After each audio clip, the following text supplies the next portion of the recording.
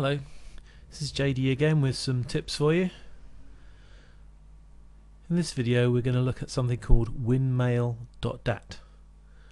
Now Winmail.dat is a file format used by Microsoft and not very many other people. It's a file format used for sending emails, and if you want other email clients to read your emails, you've got to stop Winmail.dat from being created. And this is the way you do it. Go up to the Tools menu,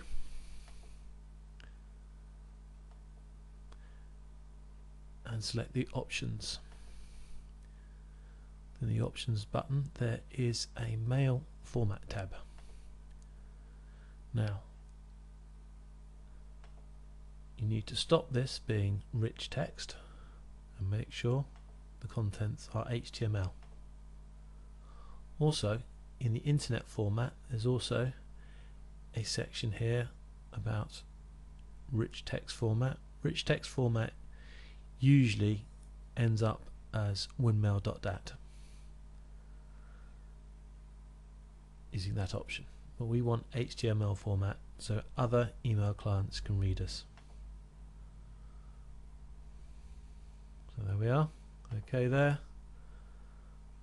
Apply that, and that should solve most of your problems.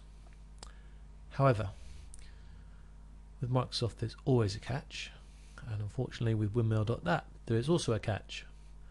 If I pull up a contact record for you,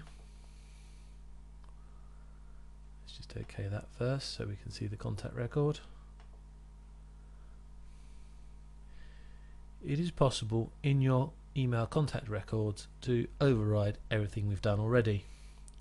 So the way we protect from that is you go up to the email account and right click, and you will see here Outlook Properties.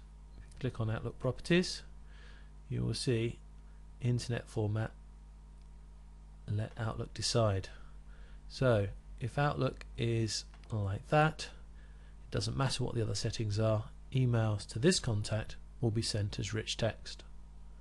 So to stop that happening, again change it so let Outlook decide, and then Outlook will use the settings we've already set up. Okay, and that means we will end up having emails that started looking like this look something better like this.